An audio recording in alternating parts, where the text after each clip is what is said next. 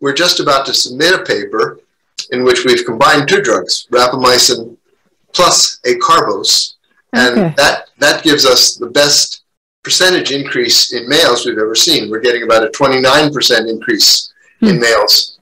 Acarbose did not improve on rapamycin effect in females. So this is a combination of drugs that is working better in the male mice than in the female mice, even though rapamycin by itself tends to give a greater numerical effect in female mice than in males. Hi everyone, welcome to Live Longer World, a podcast where we unite to fight aging and boost longevity. All resources and premium member benefits can be found at livelongerworld.com. Now, on to today's episode. My guest today is Dr. Richard Miller, who runs one of the labs for the Interventions Testing Program, or the ITP, which is largely considered the gold standard for testing longevity drugs.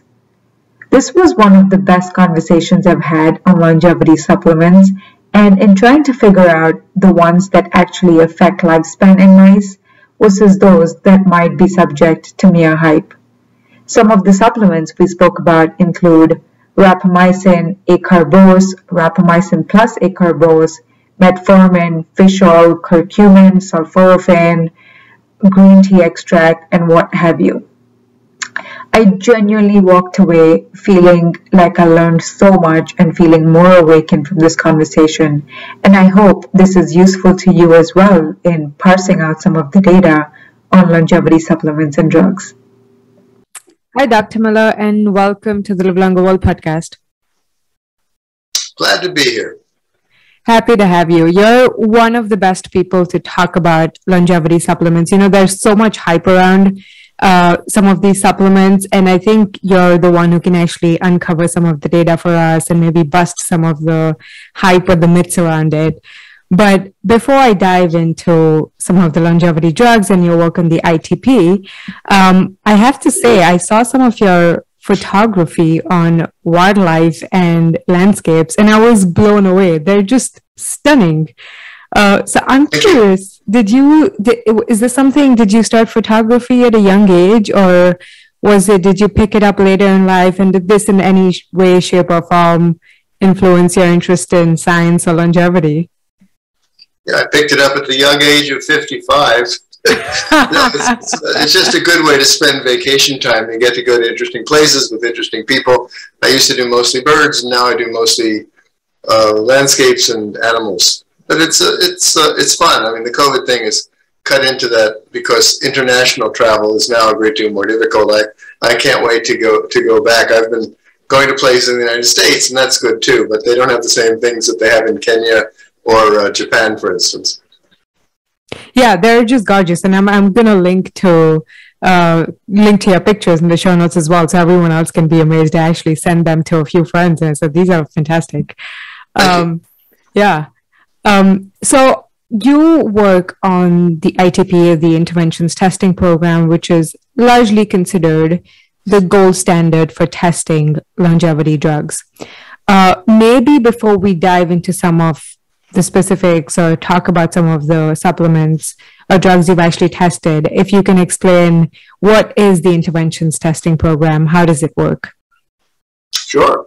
About 20 years ago, Hubert Warner, who was at that time the head for the biology people at the National Institute on Aging, thought it might be about time to have an organized multi-institutional program to see if adding drugs to mice would extend their lifespan and slow a very wide range of age-associated diseases.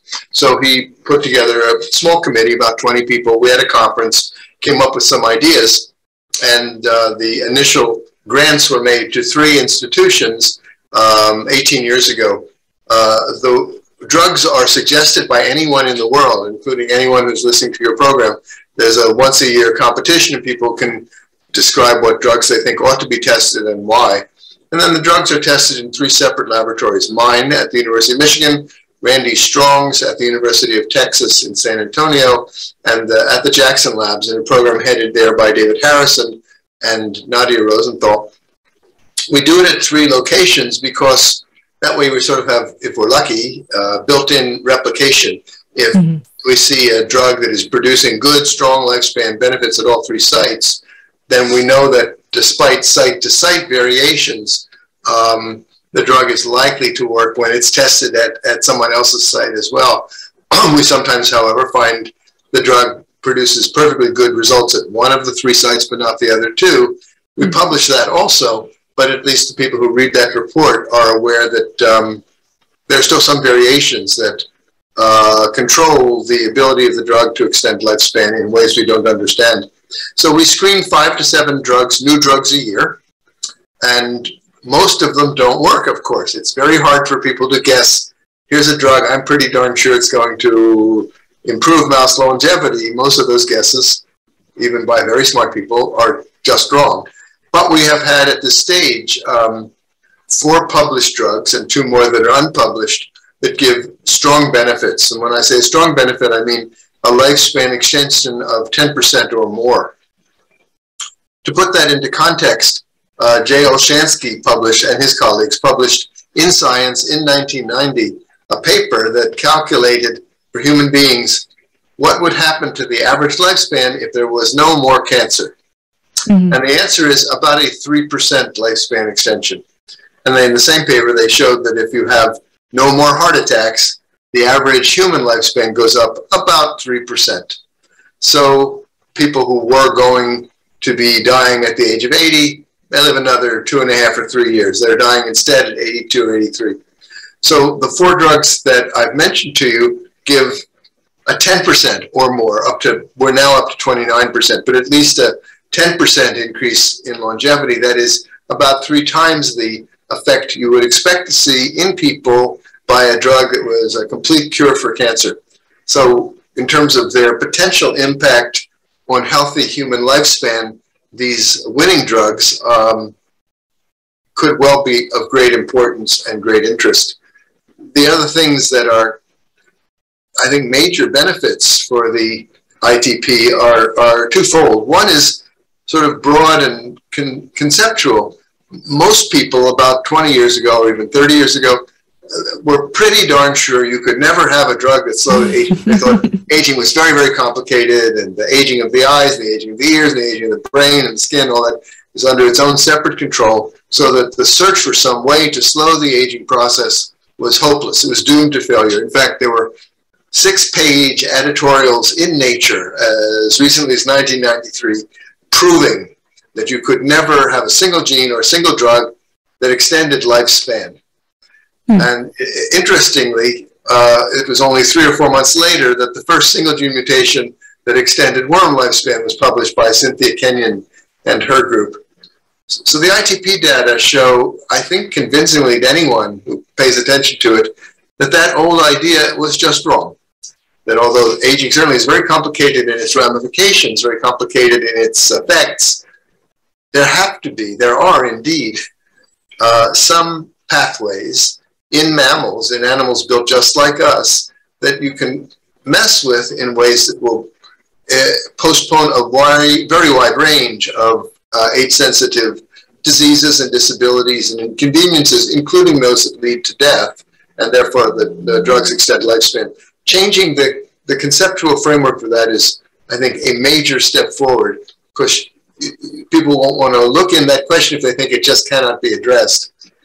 The other is more technical, and that is that each of the drugs that works gives scientists strong indication of where the most fruitful searches would be.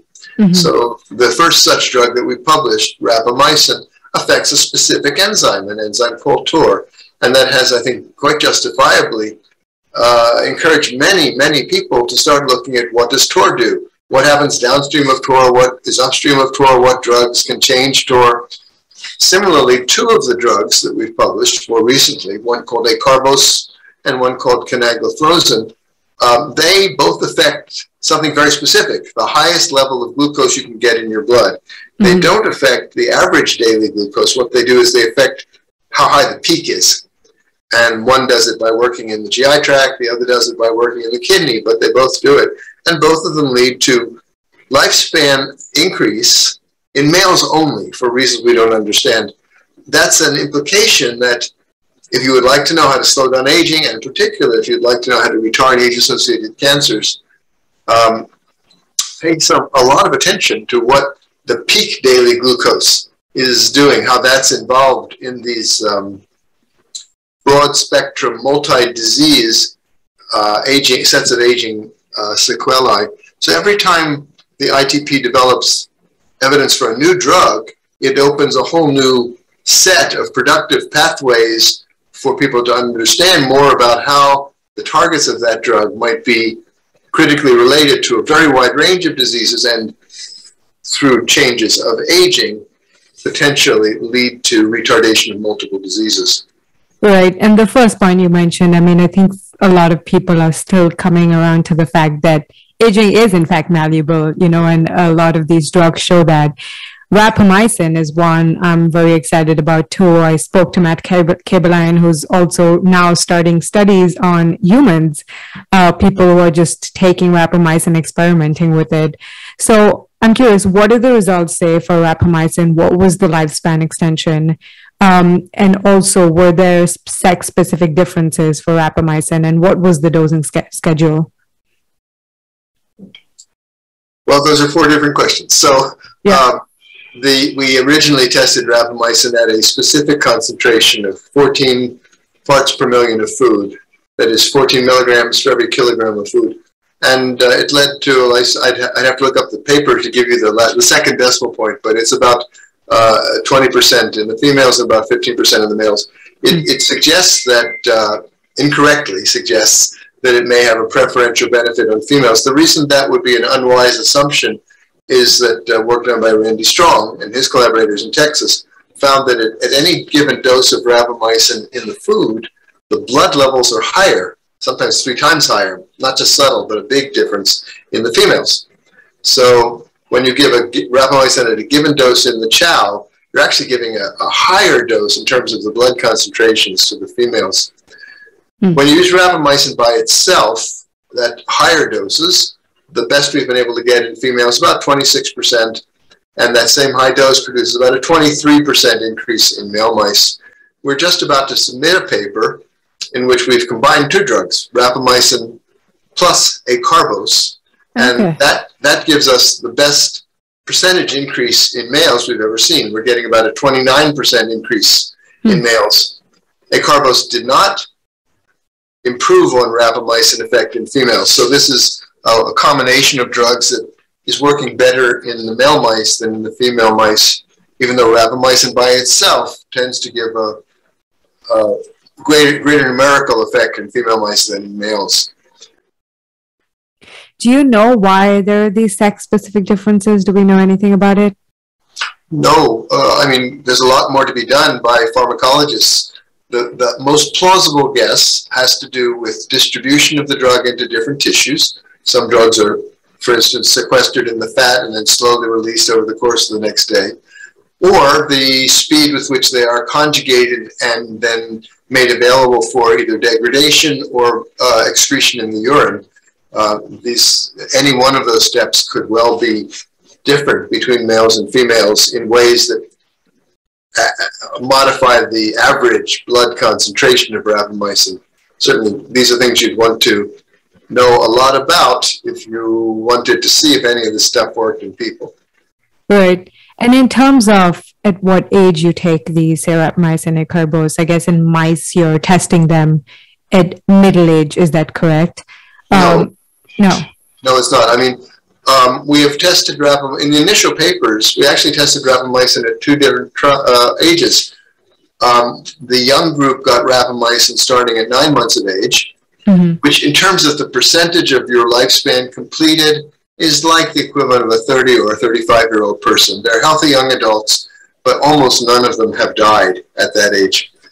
But another group got rapamycin at 20 months of age. And in terms of percentage lifespan completed, that's sort of the equivalent of a 55 or 60-year-old person. A small fraction of them have died, a small fraction of them are sick, but probably 80 or 90% of the animals are still alive at that age. We anticipated that if you give the rapamycin starting at an earlier age, you'd get a bigger effect. I really thought that would be the case, but it isn't. one of the biggest surprises we've ever seen or I've ever seen in an ITP data set was that starting at 9 and at 20 months of age for rapamycin gave the same result, the same amount of increase in median lifespan and in the age at death of the longest lived 10%. So it doesn't just peter out at a certain age. That suggests strongly that there are rapamycin sensitive events occurring even in animals that have completed 2/3 of their lifespan, of their expected lifespan, that are rapamycin sensitive and can be used to postpone all sorts of diseases, including the lethal diseases, to a substantial extent. We've answered that same question now for 2 other drugs, for Acarbose and for 17-alpha estradiol. If you start Acarbose in middle age, you get half the effect. It still works, but in terms of the percentage increase in lifespan, it's only half as good as if you started in the younger animals. For 17 younger animals here being 9 months or even younger? For Acarbose, it would be, I think we started it at 4 months, so I'd have to look it up to be sure. And then 17-alpha estradiol, if you started at 16 months, it is very good. It's still male specific. It only works in males. But even when you started at 16 months, it's just about as good as if you started it in 9 and 10-month-old animals. You can even start it as late as 20 months and you get a significant increase. We've also evaluated rapamycin starting at old age with different dosage regimes. In the experiment which was just published, some of the mice got rapamycin starting at 20 months of age and then for the rest of their lives. And in both sexes, you got a benefit, exactly the way we would predict. Others of them got rapamycin in an on-off, on-off. So they got it for 1 month on, 1 month off, 1 month on, 1 month off. For males, this cycling thing worked great. It was just as good as having it every single day. For females, it was about half as good. It worked, but it wasn't as good as leaving the stuff in there all the time. And the third dosage regime was we gave it to the mice when they were 20 months of age for just 2 months, and then we took them off. We gave them a hit, a pulse. For males, it worked great. It was just as good, but for females, it only works half as well. Okay. We don't know why, and it would be nice to know. I would love to know. Right. It may well be different in mice, in humans, in dogs. These are likely to be molded by sex-specific enzymes and sex-specific excretory pathways that are probably going to be quite different from in every species. And what was the reason for picking monthly dosing? Did you think to do maybe weekly dosing testing as well? It was arbitrary. We just said, let's try on, off, on, off, on, off. And we said, let's change it every month. On the first of the month, it's easy to remember. We don't know if it's the best. We don't know if it's the second best. It's just what we tried.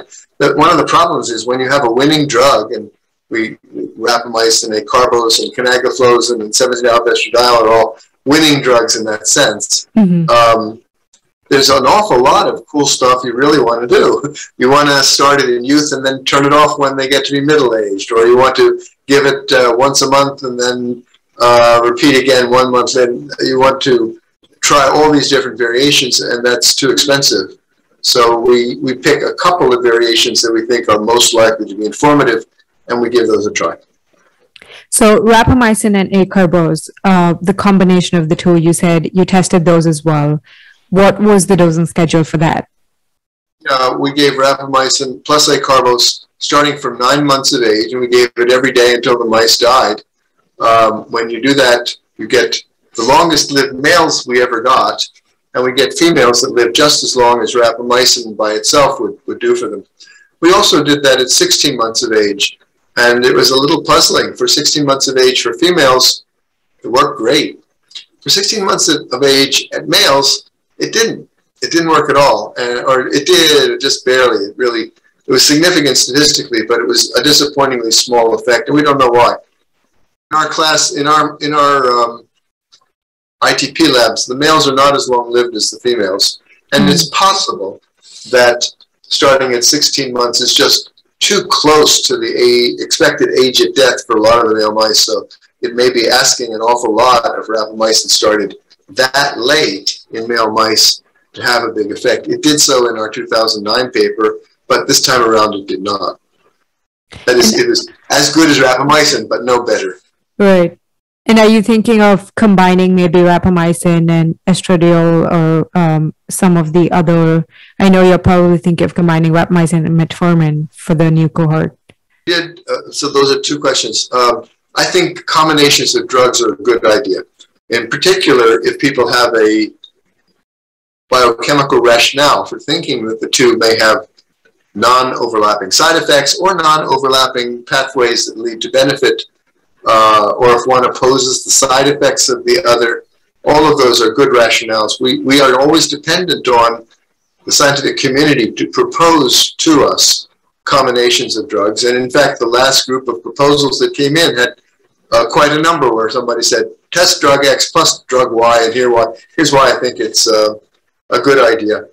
You mentioned in particular rapamycin plus metformin. We actually did test that, and the results were a little hard to interpret. Metformin by itself has no effect on mouse lifespan, no benefit, at least at the dose we tested.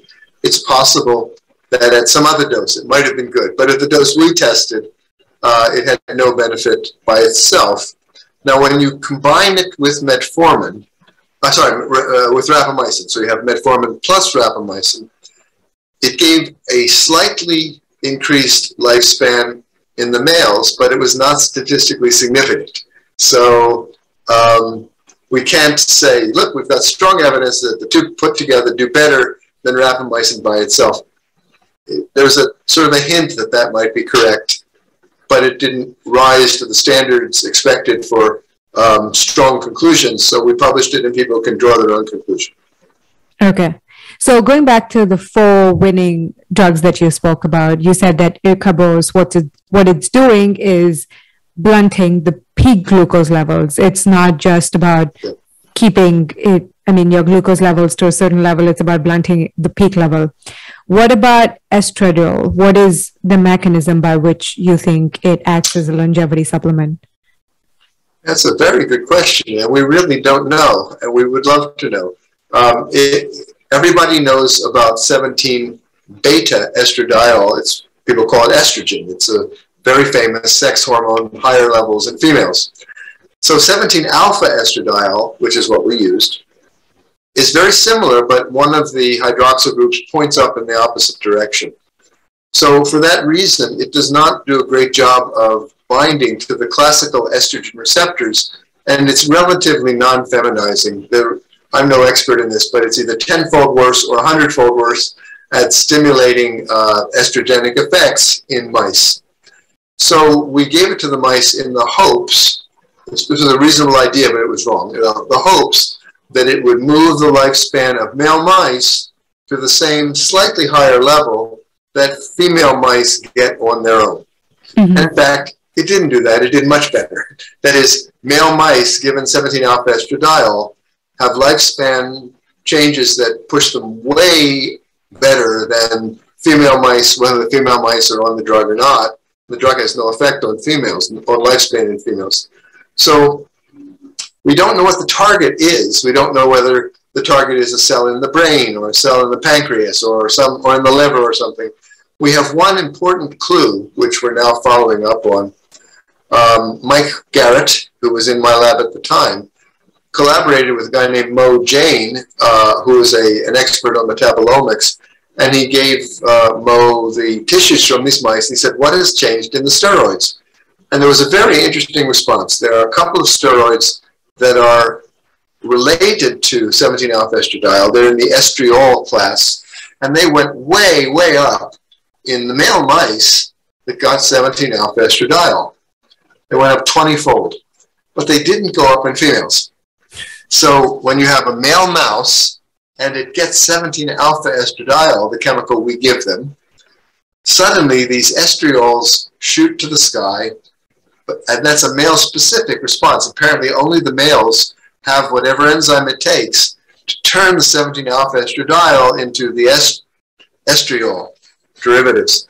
So the best guess is that that's the good stuff, the estriol produced by males only. maybe accomplishing the health benefits that you see in the males only.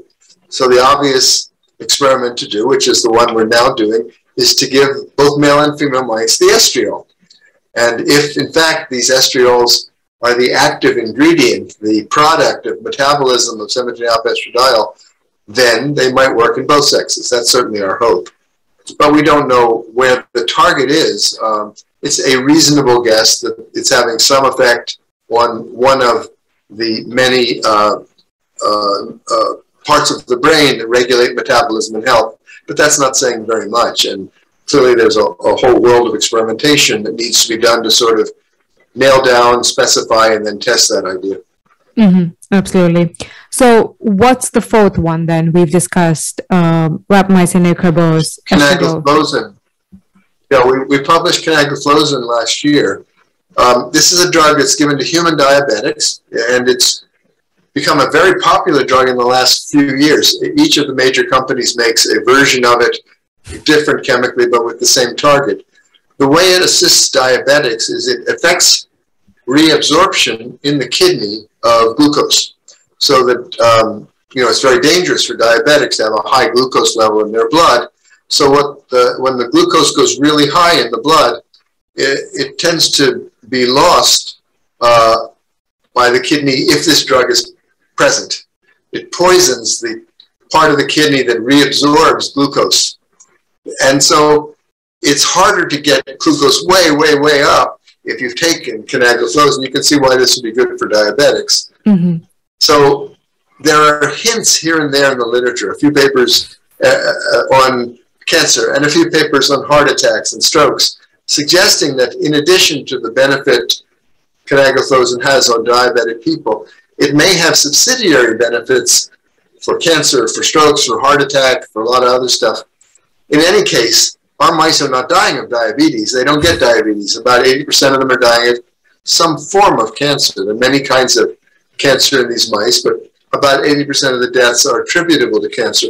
Canagliflozin is extending the lifespan of the male mice and is doing so presumably by inhibiting cancer plus a lot of other bad things that happen to mice.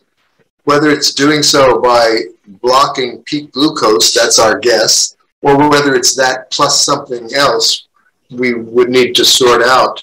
We've just completed a study, we haven't published it yet, involving a collaboration with two experts at the University of Washington on veterinary pathology, Warren Ladigus and Jessica Snyder. They were given animals that had been euthanized at 22 months of age, half of them on Canagliflozin, half of them not on Canagliflozin. And they found 7 kinds of diseases, one in the adrenal, one in the heart, one in the vessels, one in the liver, one in the kidneys, and one in the pancreas. They went up with age in both sexes, and Canagliflozin blocked them, but in males only. So it's clear that the ability of Canagliflozin to extend lifespan in males is accompanied by, and one would guess caused by, its ability to block a very large range of age-associated pathological changes. Now, why that is seen only in the males is uncertain. So it sounds like Acarbose is doing the same thing as well, right? Both in terms of blocking peak glucose levels. Yeah, that's, I think, the best guess. The reason we wanted to test Canagliflozin was to see whether the Acarbose benefit was due to the blockage of peak glucose. Acarbose produces it by an action in the GI tract to slow an absorption of glucose, and Canagliflozin instead alters absorption, reabsorption of glucose by the kidney. So since they both work, and the one thing they clearly have in common is their ability to interfere with the highest levels of glucose after the mice eat a big carbohydrate meal, it's a reasonable guess that it is the inhibition of peak glucose that is the critical thing. But we don't know why that's male specific, and we don't really know how inhibition of peak glucose can inhibit cancer and vessel changes and heart changes and kidney changes and adrenal changes. All of that needs to be worked out. Do you know if there could be any side effects if non-diabetics are taking these two drugs? Oh, I don't know. I'm not an expert in that, but in diabetic patients, both drugs are thought to be really quite safe. There's a side effect from Acarbose because it changes the bacteria in your gut. It tends to make you flatulent and makes you have particularly if you eat wheat as your main carbohydrate source, it tends to produce gastrointestinal upset. That's one of the reasons why the drug is more favored in countries where rice is the principal carbohydrate source, countries like India, parts of China, other Asian countries, where rice is the main carbohydrate source. Acarbose is a lot more popular because it doesn't tend to produce bloating. Right. I grew up eating a lot of white rice. Fantastic. One question I had is, what was the lifespan extension you saw with Canagliflozin, and at what age was it given to mice? Well, in the initial studies, again, I'd have to look it up. I think we started at 6 or 7 months of age in young adults. And the percentage lifespan extension in the males was, I think, about 15%. We would certainly like to know whether it will also have a benefit when you start at a later age. So we now have some groups of mice that are getting Canagliflozin starting only at 16 months of age, as late as 16 months of age, and it'll be a year or more before we know whether it has the same benefit, zero benefit, or something in the middle. Okay. So do you take any of these 4 winning drugs? Yeah, I'm not going to talk about that. But when people ask that question, they're asking secretly, should I take them? Should my friends take them? And I'm not a doctor. And the correct legal and I think ethical answer is to say, if you think these are good for you, you should talk to your doctor and see if you and your doctor agree on these matters.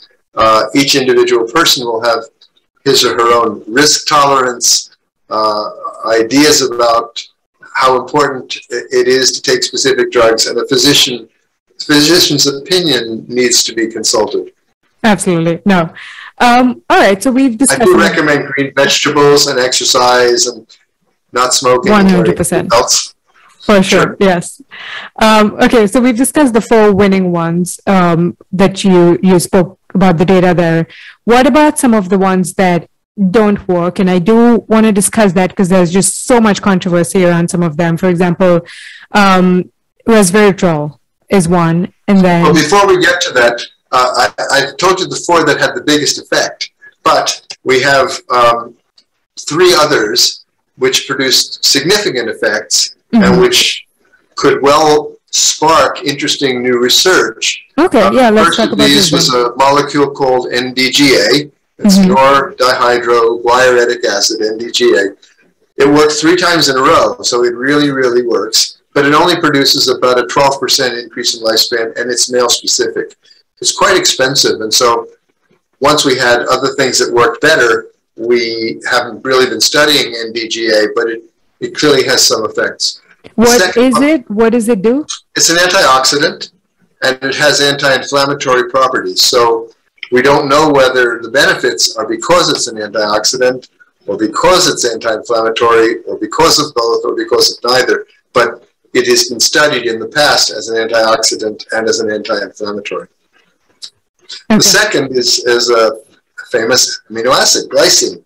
If you put an enormous amount of glycine into the diet, that's 6% of the weight of the diet is glycine, it produces a small benefit. Now, the benefit is seen at all 3 sites. It's seen in males and females. It affects both the average lifespan and the lifespan of the oldest animals. So it's really, really there, but it's small. It's only about 5%. So, again, we have put that, to the back burner, so to speak, because the effect size is quite small, and we have other things which have a bigger effect. The last of these, which is not published, which will be submitted for publication, I hope, in a couple of weeks, is an antihypertensive drug called captopril. It's used in people as an hypertensive aid. The studies that we've just finished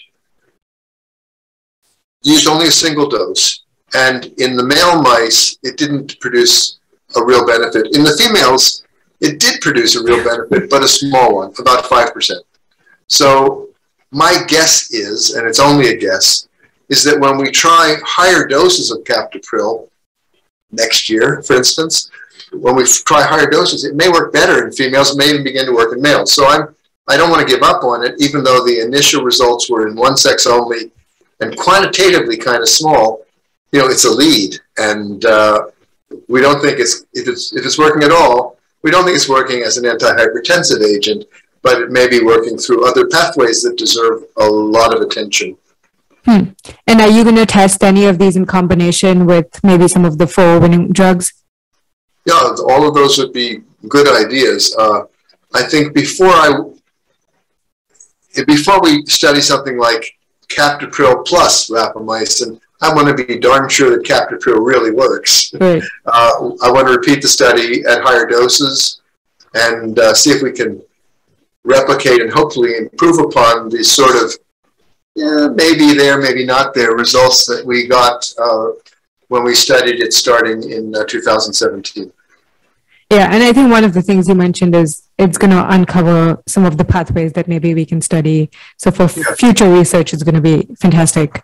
Yeah, if we use a higher dose and now we're getting a 20% increase in females and a 10% increase in males, then that will justify and help guide much more intensive research into the targets and how they might be related to a variety of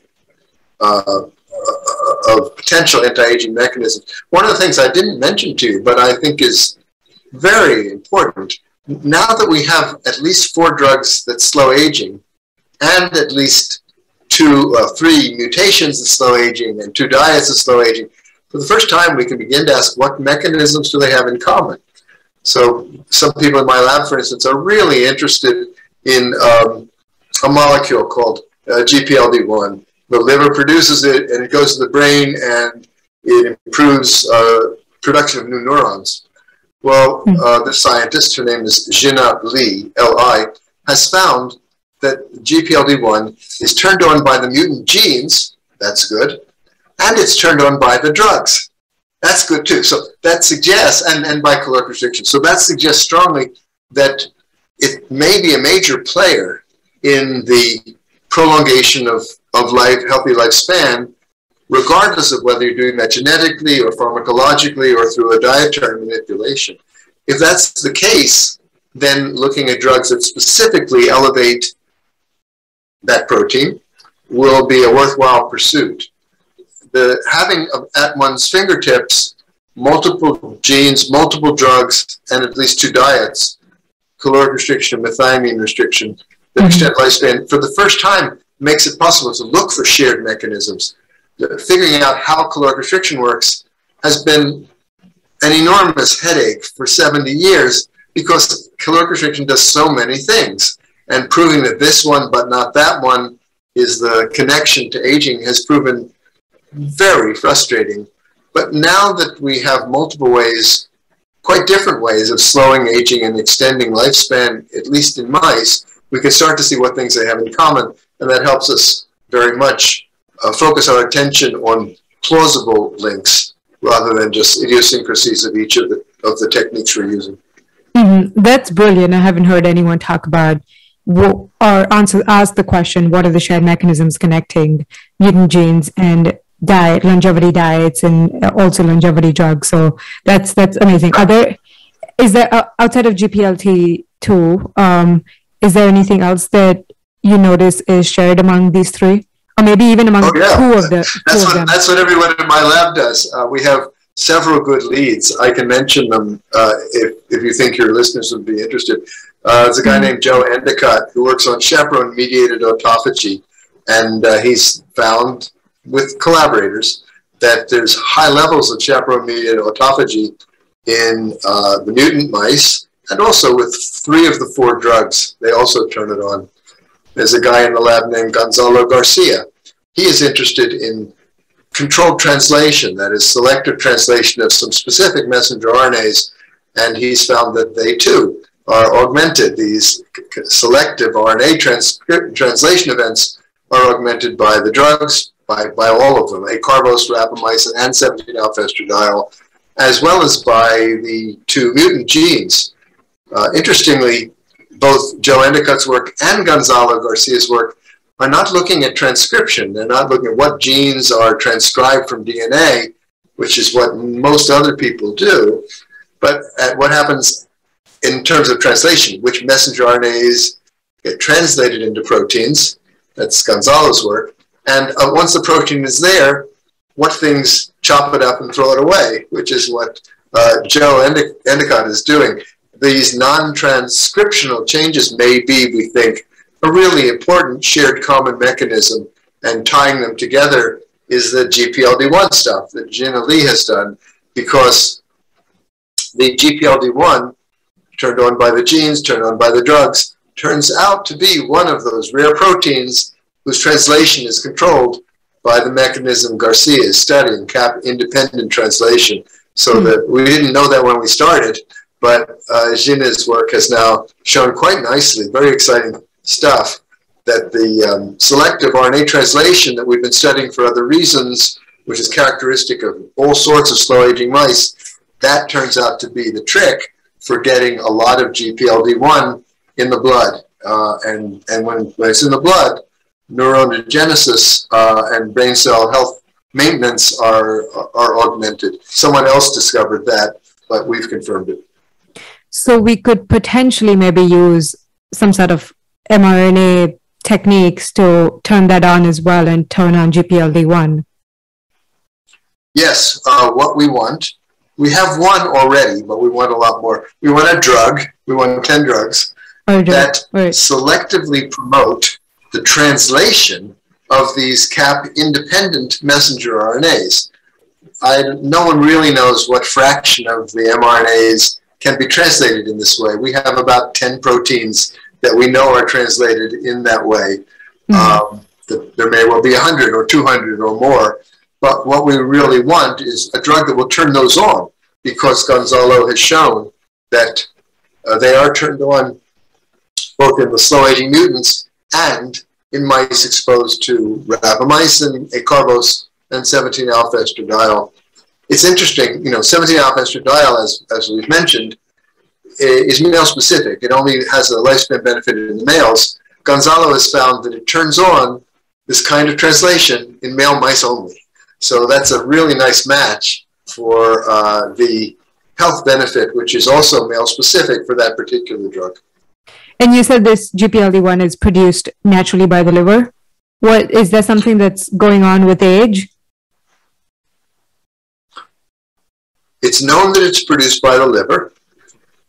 Gina has found that it is also produced by the fat, and we don't know whether that's important or not, but it is produced in the fat, and in the fat it is also produced by cap-independent translation.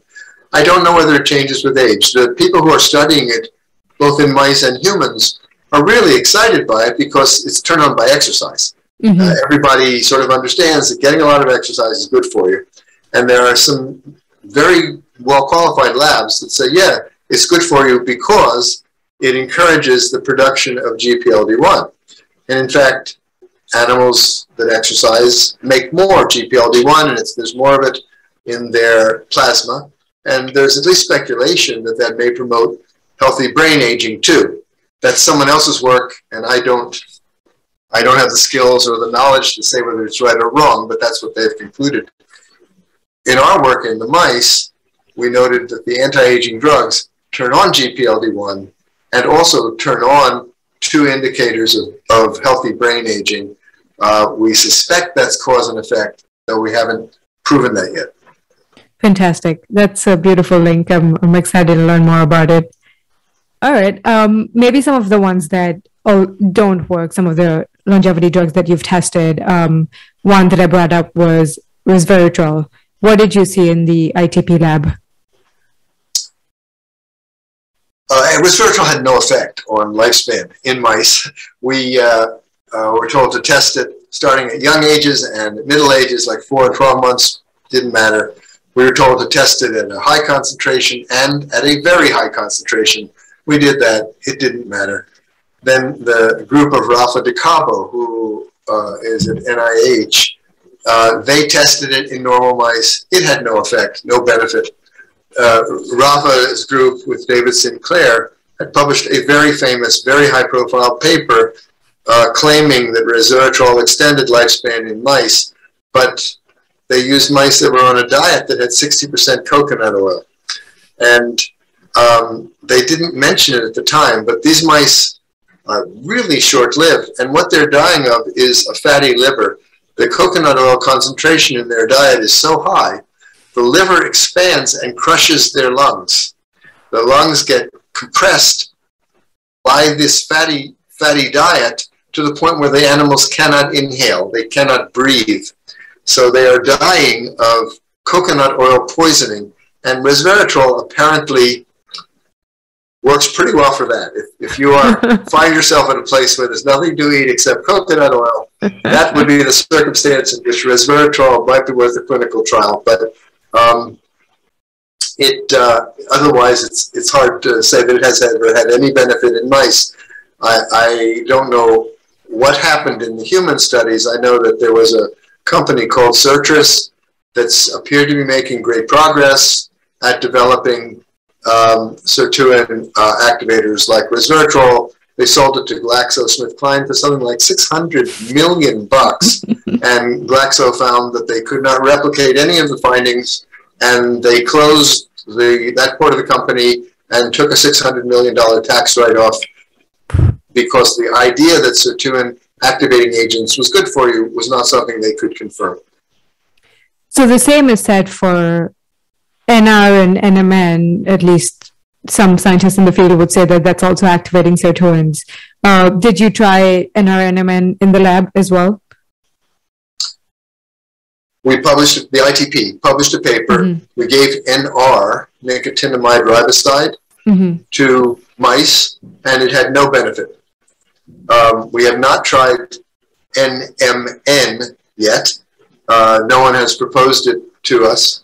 I know that there are companies that are pushing it. They've got beautiful websites, a lot of glossy bottles with ultra pure stuff in it. What I haven't seen yet is any evidence that their stuff actually is good for you. Right. Because the FDA will allow you, as long as you don't say it treats or cures or prevents a disease, you can wink and sort of let people know, yeah, it really does, but you don't actually have to have any evidence for that. So you can make a lot of money pushing the stuff, but I don't know of any evidence that it's actually good for you. And no evidence in humans or in mice. Yeah, that's exactly why it's not a bad idea. I mean, it's entirely possible.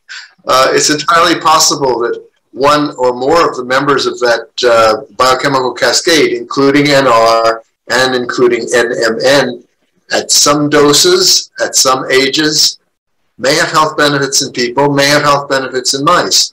I have seen a paper submitted for publication which involved one or more of those drugs in combination with other drugs, which seemed to work together quite nicely. I can't say anything more about it, but I don't think it's a silly idea. I think it's a great idea. It deserves very careful attention.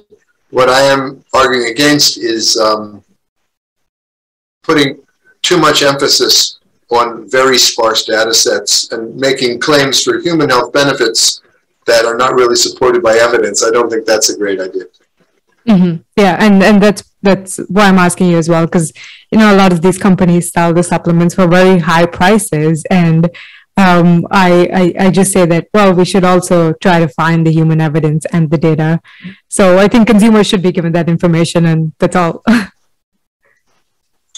Yeah, human evidence that a drug slows aging may well be very, very difficult to get. It's entirely possible that you have to take some healthy young 30 or 40 or 50-year-old people, put them on the drug for 2 decades and see if it has a health benefit. No drug company ever will want to do that study. It's much too expensive. And the people who run drug companies need data within 3 years so that their stock prices will stay up or will continue to go up. Nobody there wants to invest hundreds of millions of dollars in a risky study that won't produce answers for 20 years. On the other hand, they can sell stuff that doesn't work as long as they don't call it a drug, as long as they call it a health supplement or something, or a health food or something. They can sell that and make billions of dollars without having to have any evidence. So that's the commercial path. That's the path that works well. it's possible that some of these drugs do slow aging, even in people, and we may never know it from human studies that meet the FDA criteria for approval. If we're really lucky, and I think this would be a very tough bet to take, but some people are taking it, it's possible you could give these drugs to people in their 60s and 70s for a decade, and maybe, just maybe, you'd show that they have a diminished risk of Alzheimer's, a diminished risk of cancer, a diminished risk of diabetes, a diminished risk of stroke.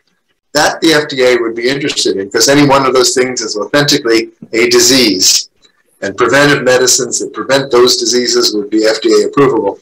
But this would only work, this is an expensive study on its own. It's, I think, about a $50 million study, as has been proposed for metformin by a consortium of 11 universities. Mm-hmm. It takes a while, and you have to sort of hope that the thing you're using will work even if started in people who are already quite old. That's right. Yep. Yeah. The metformin study, I think, is either ongoing or just about to start. I think it was halted because of COVID when I last spoke to Dr. Neil Barzilai, who was conducting it.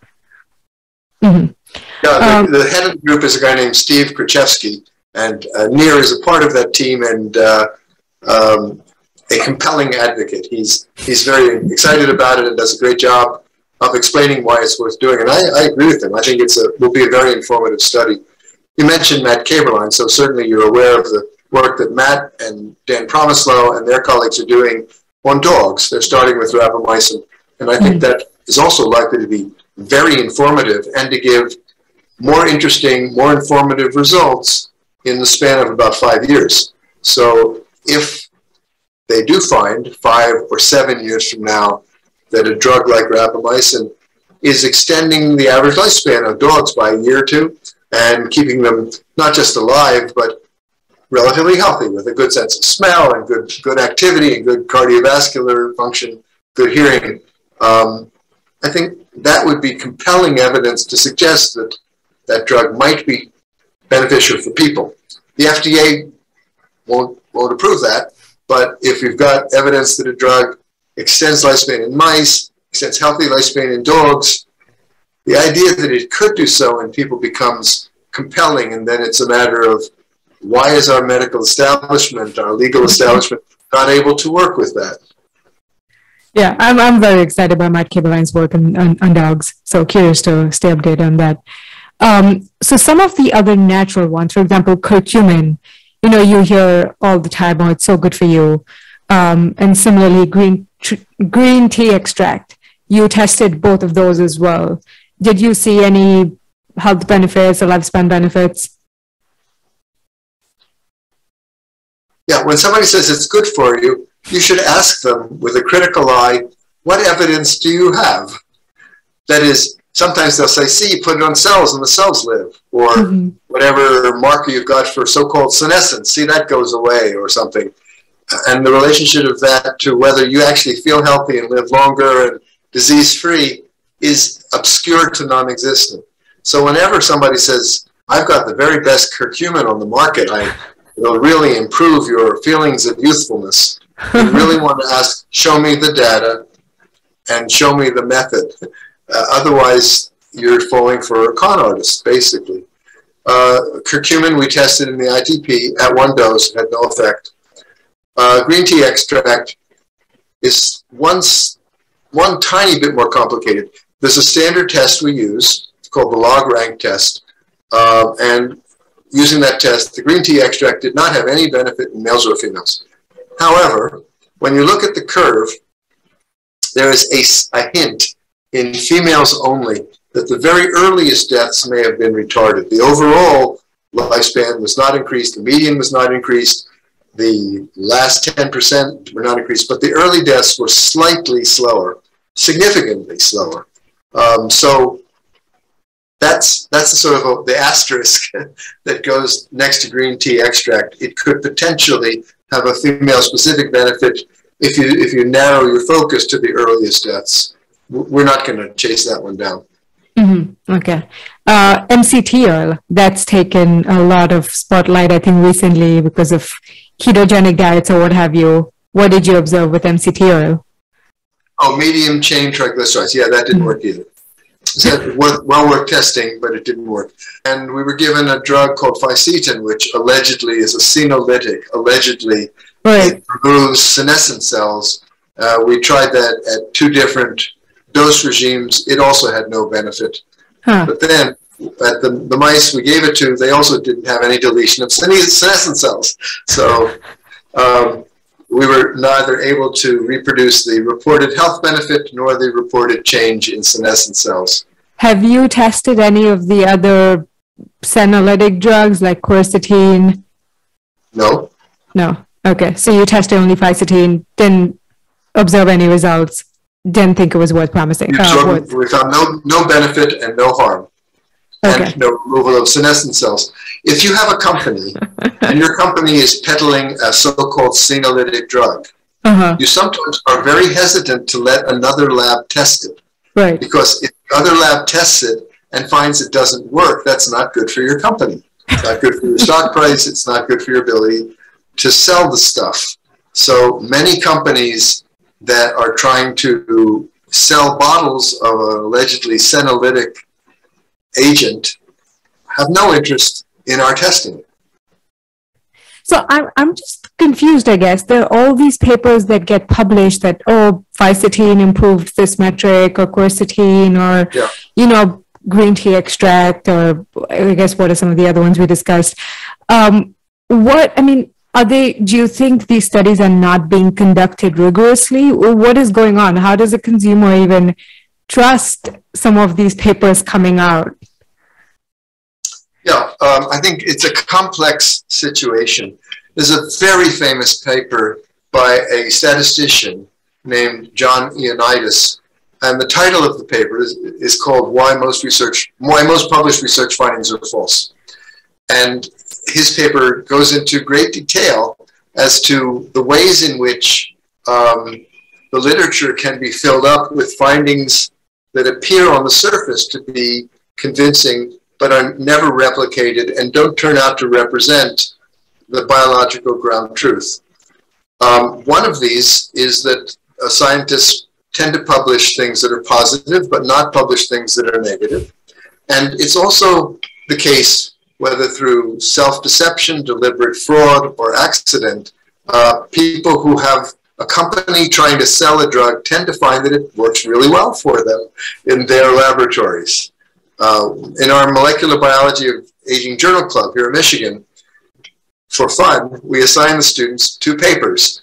One of them came from company A, and they show that drug A is terrific at removing senescent cells and producing all sorts of health benefits in mice.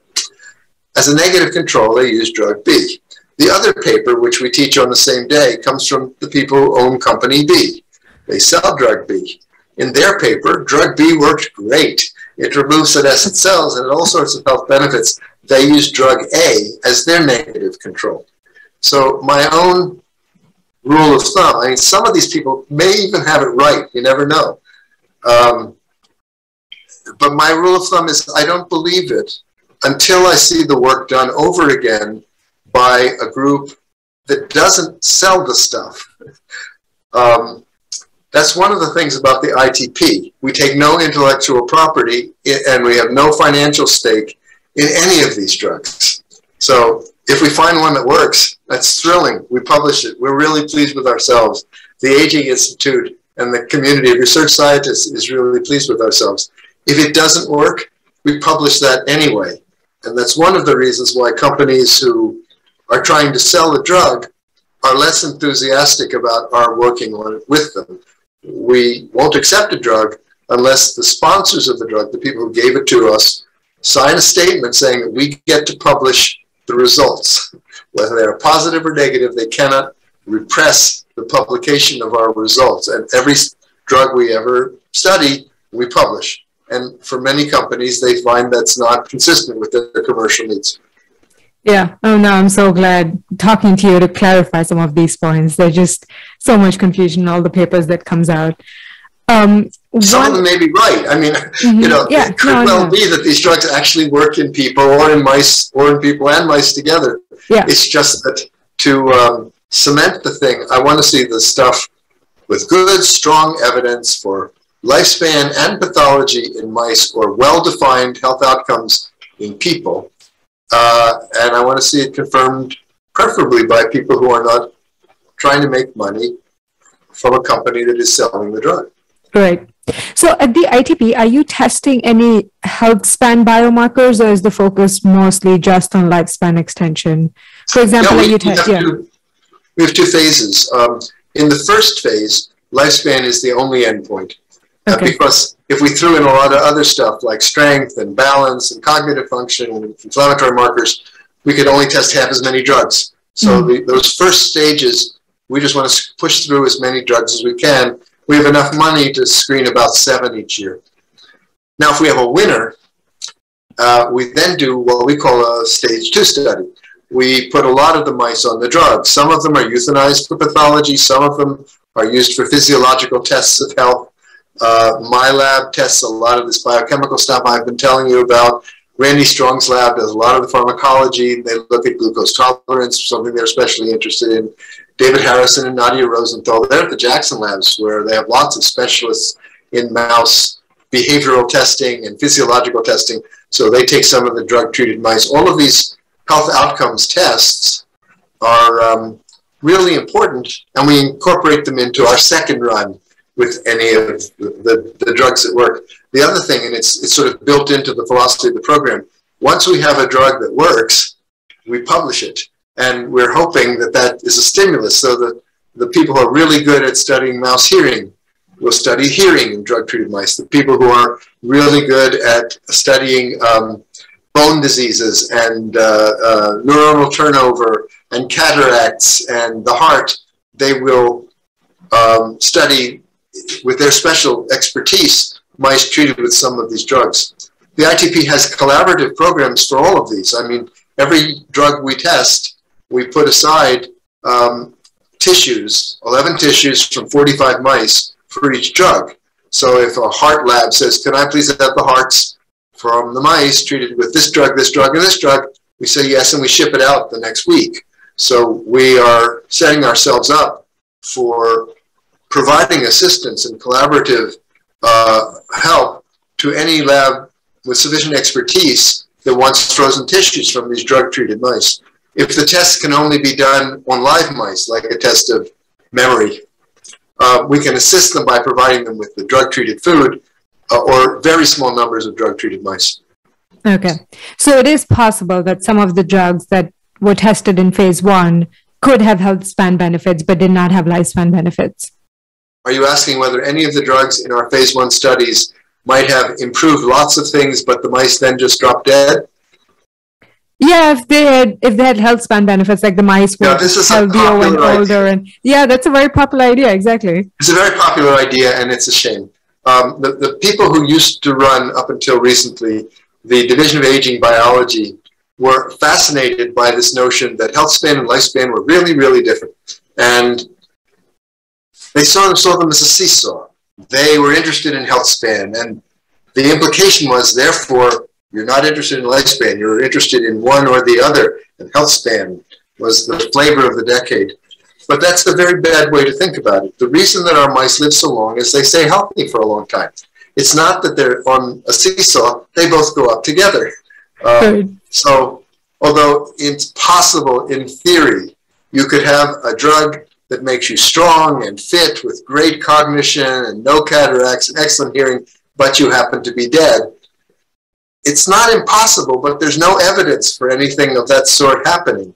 It doesn't happen in caloric restriction. It doesn't happen in Sneldorf or Gurkha mice or mice treated with Acarbose or 17-alpha estradiol or Rapamycin, or in fact, anything I know about. So we use lifespan as a screen, and I guess it's possible in theory that we might be missing a drug that makes the animals healthy on multiple dimensions without actually improving their mortality risk. It's not too hard to imagine this. I mean, if, let's say you're really interested in muscle aging, if you made the mice do push-ups every morning, by gosh, you would slow down the effects of aging on muscles. You would slow down sarcopenia. You can imagine a tissue-specific booster for one aspect of age-sensitive physiological function. And I wouldn't be that interested in it. I'm interested principally in things that slow them all together. Slow aging, not just of the muscles, but of the bones and the brain and the eyes and everything else. And anti-cancer defenses most particularly. So for my money, the best time to actually do the studies of all of those important elements of health, those health outcomes, is when you have a drug that you already know works in the sense of that postpones lethal illnesses. Mm-hmm. And all the ones we've ever looked at, not only do they postpone lethal illnesses, they also postpone stuff that is age-sensitive but not lethal, as we would guess, as we would have hoped. Yeah, I think you might be right. I mean, I would think that healthspan coincides with lifespan. And now I'm even beginning to wonder if, when people say, oh, there are healthspan benefits, but there may not be lifespan benefits, if that just ends up being a cover-up for some sort of study they're trying to push. I don't know. I think it's mostly political.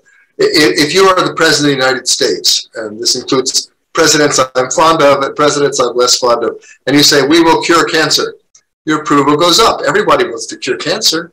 Mm-hmm. But if that same president instead goes on TV and says, we're going to slow aging, and all the diseases of aging, he or someday she is considered crazy. What do you mean, you're going to slow aging? Don't be silly. No one can slow aging. And that's a matter of the political climate, where the Overton window is what people consider sensible scientific projection. Now, I don't think we're going to cure cancer. I don't think we're anywhere near having a pill or a procedure that will postpone lymphoma and colon cancer and breast cancer and brain cancer, etc., in mice or people. But we do have one thing that does that. All of these anti-aging drugs do that. We can indeed slow cancer, and as a side effect, we slow hearing loss, and we slow cataracts, and we slow the loss of cognition, etc.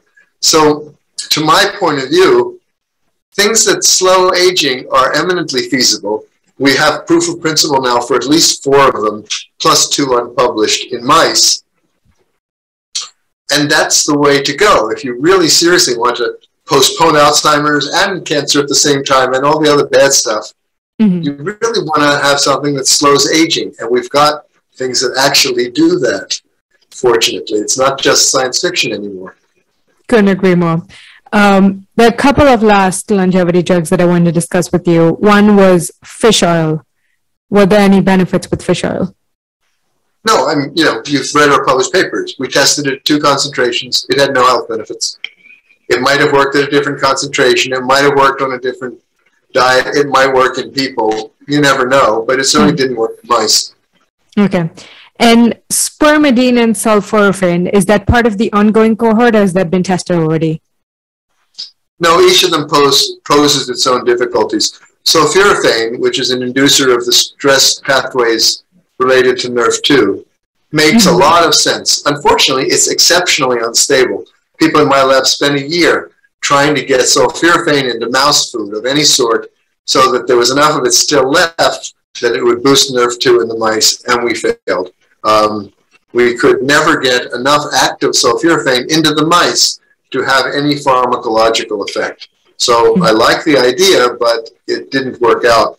We did a collaboration twice now with a group that had botanical agents that they thought would lead to NRF2 activation, just as sulforaphane does.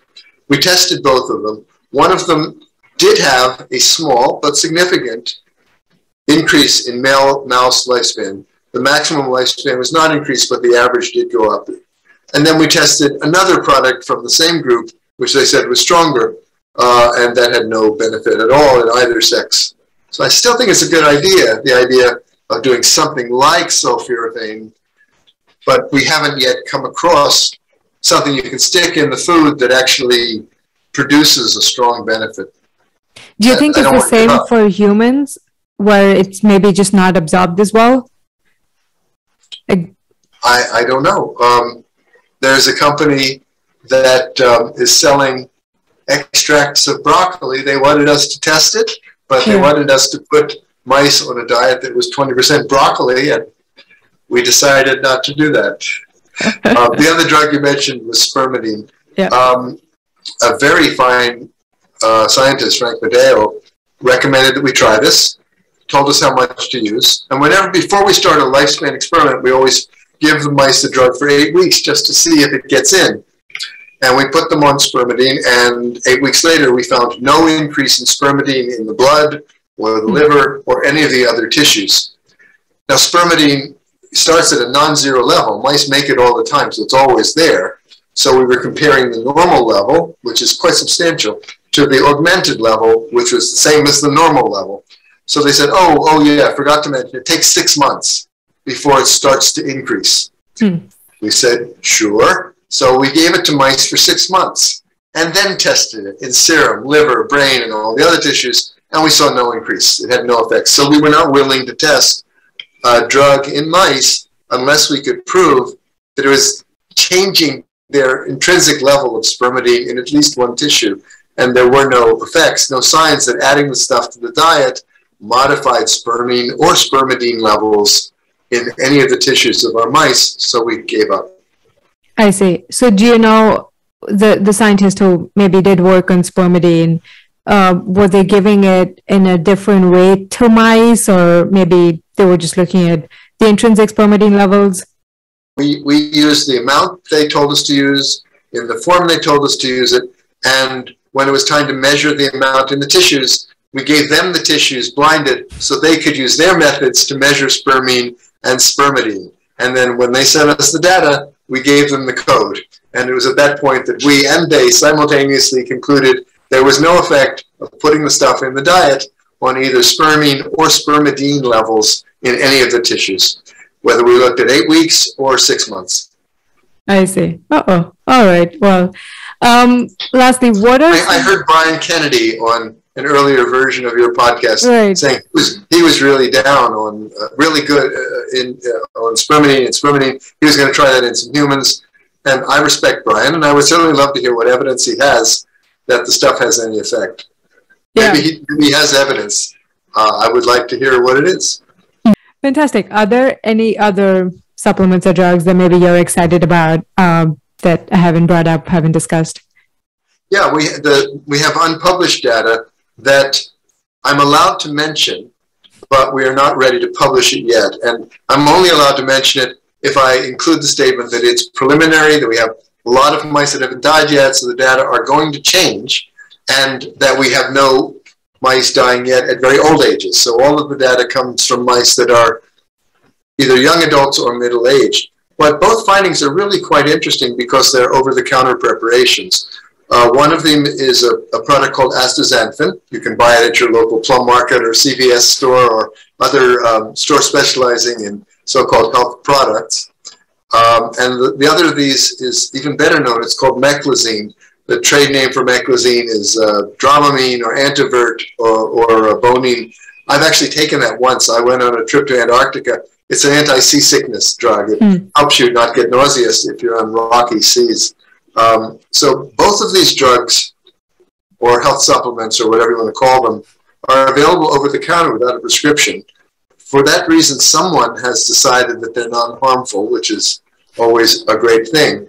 The preliminary data so far suggests that both of them are going to be, once all the data are in, will have significant benefits in males. And we don't know yet about females. Because the females are a little longer lived, it takes a few more months to get enough deaths in the female population to really be able to assess individual compounds. So we don't know yet about females, but both drugs so far look pretty good for males. About a year from now, when 90% or more of the mice are dead, we'll do the official analysis. Hopefully it will come out the same way. We'll publish the paper.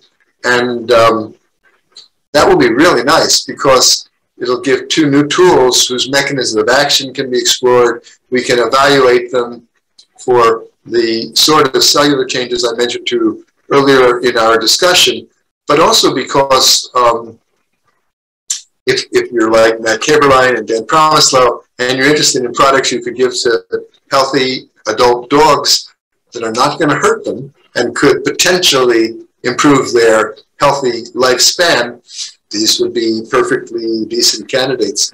If it turns out they're sex-specific, that also will give us new tools for trying to figure out why some of these drugs work only in males and some work in both sexes. Mm-hmm. So the first one you mentioned, what is it commonly taken for by people right now? I don't know. It's a health supplement. The claims made, there are 10 companies that make the stuff. It's actually legal to use it in people as a food coloring agent. So it's being used for a wide, look it up online, use Wikipedia for astaxanthin. You get a long list of industrial uses of the stuff, and whether it is actually producing specific health benefits in people is not an area where I'm competent to comment. Yeah. And do you have any insights yet on the mechanisms by which either of these two might be working? Well, no. The problem for any one drug is they usually do too many things, right? So if a given drug, let's take Dramamine or Antivert or Meclizine. It's known to make it more difficult to feel nausea, and it's an anti-vomiting agent. And the pathways in the brain that it activates to do that are ones involving famous neurotransmitters that modify, your feelings of good health and how these are changed by seasickness. But that doesn't prove that those are also involved in lifespan. The drug could affect 10 different target enzymes, 20 different target enzymes, some of which are related to nausea, and some of which are related to metabolic processes or cancer processes relevant to aging. Only when we've got, if we have eventually, strong data that it has an anti-aging effect, will it be worth the effort to figure out how it's actually working there. It came to our attention because of a collaborating scientist, a man named Gino Cortopassi. Gino knew that rapamycin was an inhibitor of TOR, and he did a study of thousands of drugs to say which of these are good at inhibiting TOR. And he limited himself to FDA-approved drugs because he wanted stuff that wouldn't hurt people. And Meclizine came out very, very well as a TOR inhibitor. And I thought that was a good reason to test it. Now, we don't know if it has a benefit. We don't know whether that benefit is going to be attributable to TOR inhibition or some other mechanism or multiple mechanisms. But that was the mechanism that Gino thought raised this to the level that it deserved an expensive 5-year lifespan study. Amazing. Yeah, one last thing I want to say, I read some of your writing pieces, the one on flying pigs and also the arbitrator in old mice, I think was fantastic. You have a great sense of humor and a writing style. Yeah, thank you. The first time we had a mouse that was about to get to be 4 years of age, I was associated at the time with a website that Science Magazine had set up for biology of aging. And I asked them, would they allow me to publish the birthday announcement of the mouse when it made it to 4 years of age? And they said, sure, do that. And unfortunately, the mouse died 11 days prior to its 4th birthday. So they let me publish the obituary on the website. And it's also on my lab's website at this point. The Flying Pigs article pertains to claims made by Aubrey de Grey that he and he alone can save it. He has an idea that if you simply follow the 7 biochemical pathways that he has written down, you can stop aging in its tracks and people can live more or less forever. I thought this was silly, and so I wrote a parody of Dr. de Grey's arguments as to ways in which 7 specific interventions could be used to turn pigs into flying pigs. And that was published in the MIT Alumni Magazine, which had just recently published a 7-page article exclaiming how thrilling it was that Dr. de Grey's ideas had made it possible to stop the aging process, or would soon be doing so. I thought it was time for another point of view. Both of these are available. You can download them from my website if you want to, if you're interested in that sort of stuff. Good. I'll link to it. I thought it was very clever. Good. Is there anything else that maybe I haven't asked you want to touch upon? Any last words? No, I'm glad for the opportunity to chat with you. The number of invitations people get to talk to sensible scientists about the biology of aging is at what I hope will be the very beginnings of an exponential rise. It's certainly a lot more this year than there were 3 or 4 years ago. And I think it's a sign generally that people are beginning to understand the potential for human health and disease prevention of strong anti-aging research, and also gradually beginning to filter out the snake oil salesmen and those who are making extravagant claims to make some money from the good science, and recognizing that there is a good, after you've cleared all the junk away, there really is a core of exciting science that's coming along. I'm really pleased to see that. It's taken too long, but I'm pleased to see it happening now. And so I'm delighted to participate in a show like this that has that as its central focus. Exactly. I do hope to uncover that for people and give people this helpful information. So thank you so much for your time today. It's been absolutely wonderful. Learned so much. Hey everyone, I hope you enjoyed the episode. I'm blown away by the pace of longevity research, and I want to keep bringing you great conversations with longevity scientists themselves. If you want to support the creation of the podcast, consider sharing it, leaving a review on Apple Podcasts, or signing up to be a premium member for show notes. All resources can be found at livelongerworld.com. As you all know, aging is universal. We can unite in this fight and be healthy forever. I can't wait, and see you next time.